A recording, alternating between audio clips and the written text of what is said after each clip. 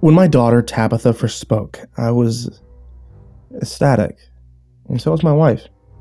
I was getting worried as she'd hit that age, and every day that passed, and she didn't speak. It was one more day of anxiety. Fast forward 3.5 years, and it was my job to explain to Tabitha what had happened to her mother. I'd left it for a few days, not knowing how to explain it. I'd been psyching myself up, but I couldn't do that to her. See, I couldn't tell her that her mother was gone. So on a quiet evening, I sat with her watching TV. She said, "Can Erica stay?" "Who?" I asked. She pointed to her right, to the empty space on the floor next to her. It was a reflection of my own childhood, and a tingle of fear crept up my back, like wayward hands going for the throat. I smiled back at her, if only a person I knew that could help. My sister Tammy wasn't loved by my mother. I didn't understand that at the time. My father had been in a car accident. He had been driving back from work late. I remember the days that Mom and Dad argued, her asking if he could do less hours. He said he needed to do them, that there would be no one else who could. Now, my dad loved Tammy. Even more than me, I think. He didn't like that she slept on the floor next to my bed, but Mom insisted. "I'm not getting that thing a bed," my mom said once, so loud that I could hear it through the floor. I cut my hands over Tammy's ears and whispered to her that everything would be fine. He'd fallen asleep and drifted off the motorway. They speculated that he woke when he hit the rumble strips on the side of that hard shoulder. There were 60 feet of skid marks that weaved from left to right until his vehicle lost all momentum instantly.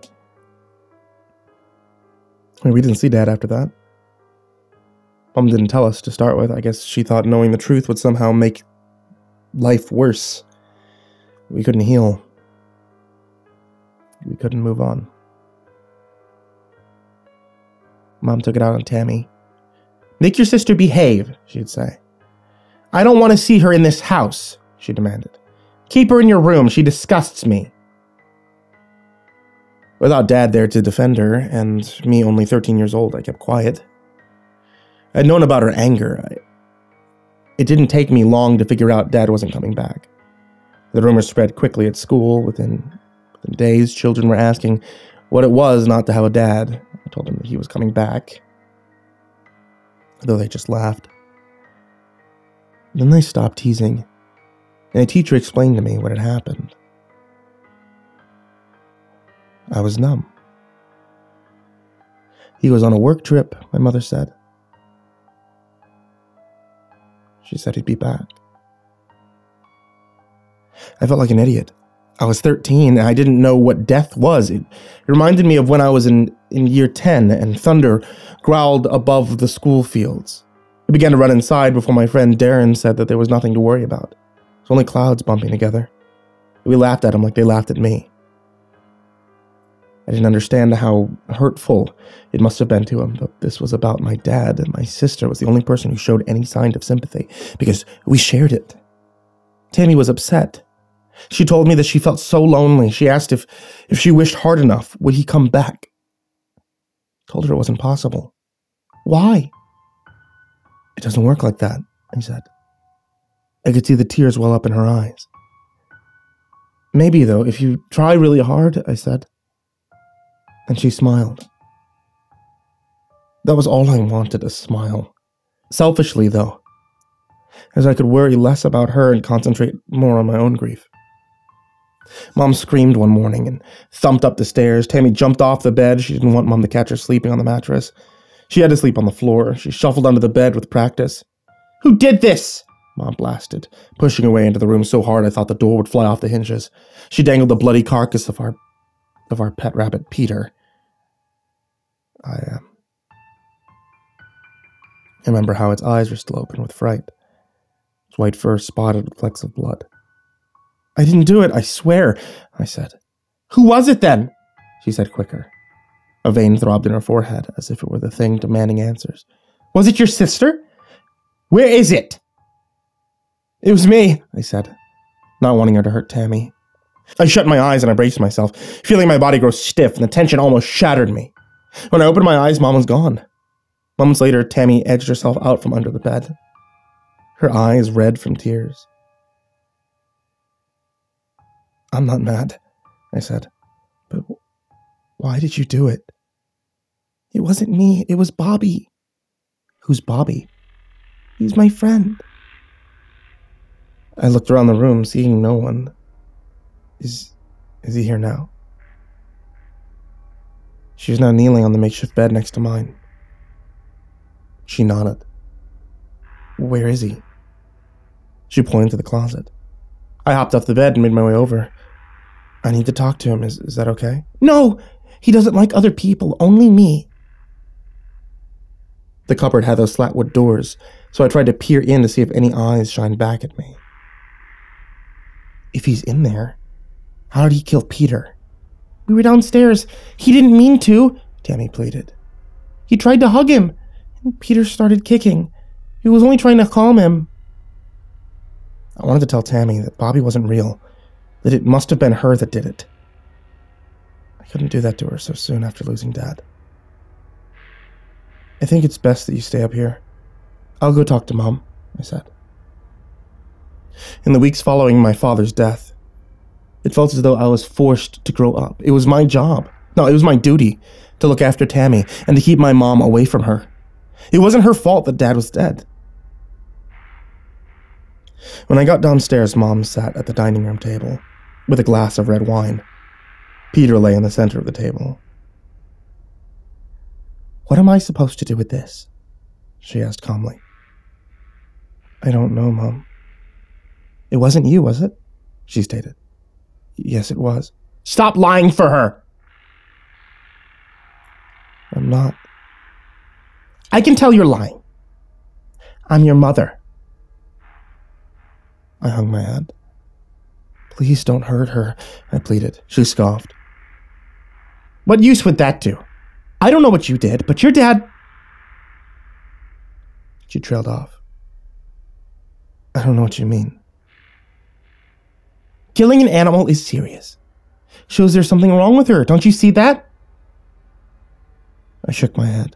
"Jesus, it's not hard." She picked up Peter and shook him. I could see that she saw the grimace I pulled. "Killing animals is wrong." I should have kept my mouth shut, but it was my duty. It was my duty to protect Tammy. We eat meat every day. I saw her face go red. She didn't explode. She didn't say anything. "But you should go to school." "I'm hungry." "We have rabbit. Can't let that go to waste." I went to school without eating. Over the next few days, I smelled something odd in my bedroom. First, it smelled sweet. Then it disappeared. Then the next day, rotten. Tammy was playing on the floor when I approached the closet. Through the wood slats, I smelt it. It was coming from in there. I reached for the handle. "Don't go in there. Bobby won't like it," Tammy said. "Can you smell that?" "Yeah." "It's disgusting." "Bobby wanted to play with Peter." "What? He's dead." "Bobby doesn't know that." I pulled the closet door open and flies flew out. I shielded my face. "No," Tammy pleaded. There was nothing in there, except for the decomposing corpse of Peter Rabbit. I heaved. "Get me a bag. Bobby says to leave it. He's telling him he's sorry. Bobby isn't real," I shouted. And as soon as I did, I regretted it. Tammy stood up and ran out of the room. Luckily, it was Thursday, and Mom had already put out the bins to the curb. When I heard Mom go to bed, I gave myself half an hour before I crept downstairs and outside, placing Peter into the bin. "Goodbye, buddy," I said. And for the first time in weeks, I felt myself begin to cry. Then I thought about Dad, and all the grief I'd been storing up flowed out. It's one of those silent cries, where you don't want anyone to know. I stopped when I turned back to the house. The light was still on in my room, and I could see Tammy stare out, watching me. I didn't want her to see that. Next to her, a silhouette around a foot taller than her. When I returned to the bedroom, Tammy was already tucked in. I didn't undress when I got into bed. I was scared. I saw Bobby, I said with the covers pulled over my head. Yes, you did, Tammy replied. I told you he's real. I realized I had no place to be arguing with her. Where is he now? He said he didn't want to go back into the closet. I felt my breathing quicken as a fright I didn't know possible began to take hold. Where is he, Tammy? He's under your bed. I felt myself hyperventilate. A hand touched my shoulder. I pulled back the covers to reveal Tammy's smiling face next to me. Don't worry, he likes you. I didn't see Bobby up close then. Tammy said he was shy, and I was happy about that. I put it down to a hallucination, a trick of the light, lack of sleep, stress, grief. The list was endless. It was rare to see Mom without a glass of wine after the rabbit incident. I'm sure she was grieving the loss of our dad, but that was the tipping point. I think he was the only thing keeping the family together, and with her irrational hatred of my sister, she was gone. Lost in alcohol. Mom no longer picked me up from football practice, so I stopped going. I wasn't too bothered. There was a divide between me and the other players after Dad died. They treated me as the kid without a father, and instead of giving me support, they kept me away with jokes and jibes. On the day it all changed, I knew something was wrong. The front door was wide open. I could see it from down the street. I walked normally, then quicker again as something inside of me knew. It was odd. The house felt cold. It was as if the life inside had been snuffed out. Who are you? I asked the man who stood in the living room. He was around 6 feet tall, wearing a black sweater, black gloves, and a balaclava that covered his face. Rucksack sat on the floor next to him. I didn't do it, he said, his voice wavering. I swear. He pushed past me, setting me tumbling to the floor. I didn't see where he went. My eyes were concentrated on the trail of blood that ran to the kitchen. I didn't want to get up at first. I knew if I did, I'd follow the tracks and find out what it was. Mom? I shouted, hoping to hear a response. Tammy? I shouted again. I heard crying. I pushed myself to my feet, feeling my legs give way. As the anxiety of the situation took hold, I remembered my heart thumping so hard in my chest that it was as if it spoke to me, saying, uh-oh, uh-oh, uh-oh, uh-oh. As I approached the kitchen, I saw Tammy first. She was standing, still in her nightgown, her hands over her mouth as if to keep out the scene. She stared out in front of her. She saw me. He didn't mean to hurt her. He was trying to protect her from the man. Who, Tammy? Who did this? Bobby, she said, and then burst into tears. On the floor, a small glass leaked a puddle of Charlotte wine, and mixed with the blood that ran from my mother. Mom, I said, running and slipping on the liquid. Phone the ambulance! Tammy was frozen on the spot with her fear. I heard creaks from upstairs, and Tammy's eyes met mine. I knew who it was. I reached for the kitchen phone, and I called on the line and hugged my mother. I expected her body to get colder, but it didn't. I placed my ear to her chest, hoping to hear a pulse. I didn't cry. I felt numb. They didn't tell me what happened to my mother. Only that she was brave. And she confronted an intruder that I should be proud of her. I was taken to live with my aunt and uncle. When I asked them where Tammy was, they were always nice. They said they only ever heard good things about her. But she had gone to stay with another family. When I asked why, they didn't give me an answer. When I asked if I could talk to her, they said someday. But not today. It was only when I turned 24 when I found her again. I moved out as soon as I could, age 17. It wasn't that my aunt and uncle weren't nice people. I mean, they were. But it never felt like home. always felt like if I were biding my time until I could get out. I tried so hard to find her, through Facebook and other family members.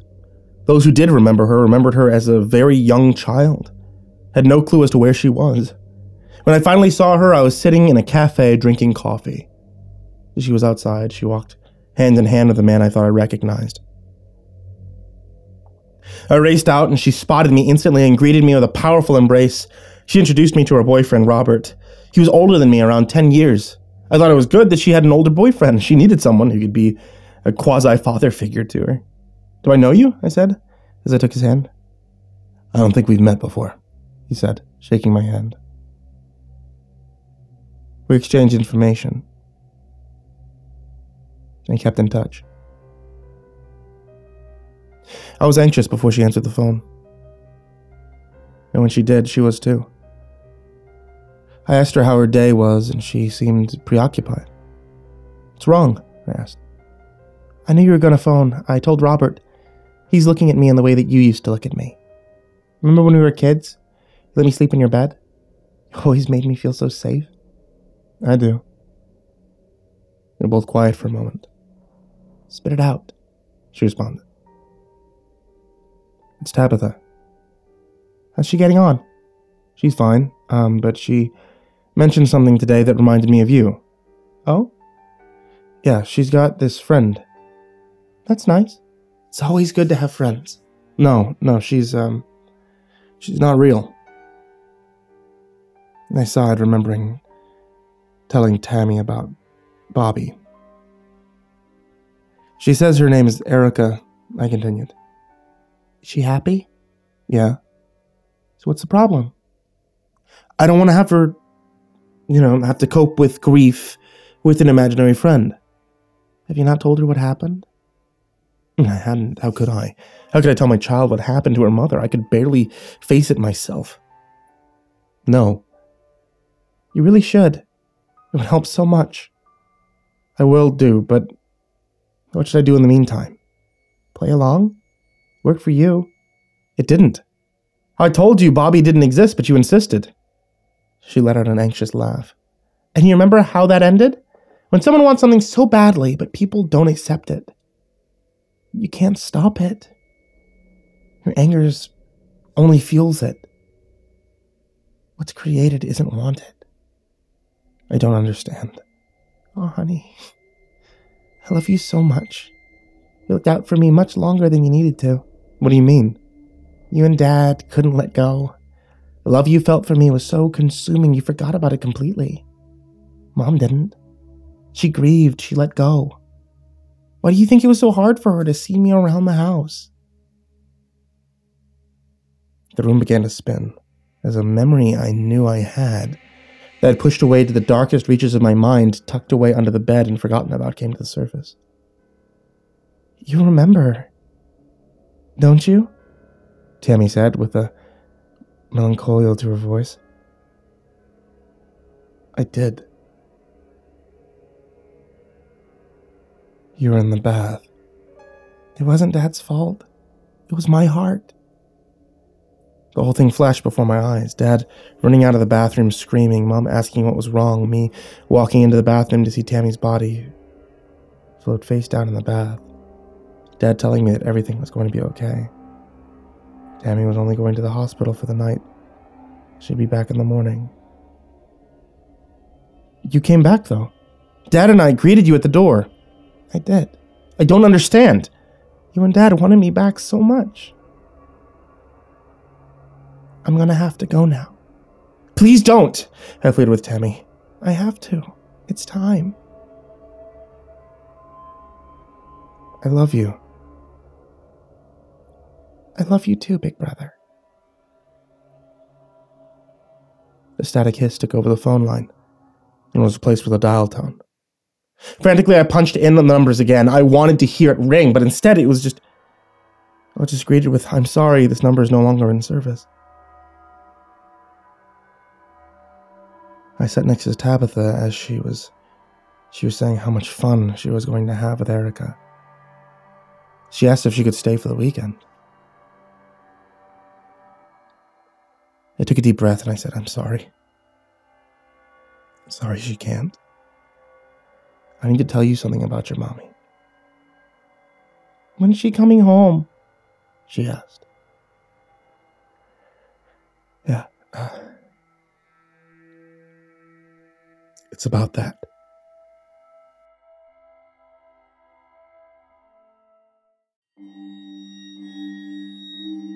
Hey there kids, it's me, Mrcreepypasta, and thank you for watching tonight's video.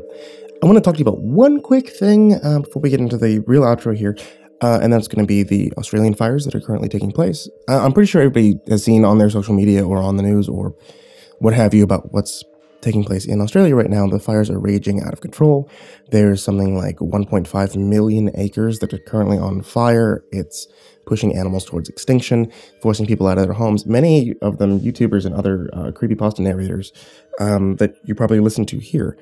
But one thing that actually kind of gets to me is that there's a lot of awareness about what's taking place down there. There's a lot of photos and videos I'm pretty sure that you've all seen, but nobody's really talking about where you can go to be able to donate, to be able to help either firefighters or relief funds or anything like that. And that's what I want to try to bring to you guys, or at least have you guys try to share around, even if you're not able to donate. If you look in the description down below, there's 4 different links there that I'm going to have on the videos for the next couple of weeks. And hopefully we can, and I mean all of you, can be able to share this around, and all of us together can be able to actually get some more eyes on where we can be able to go to help.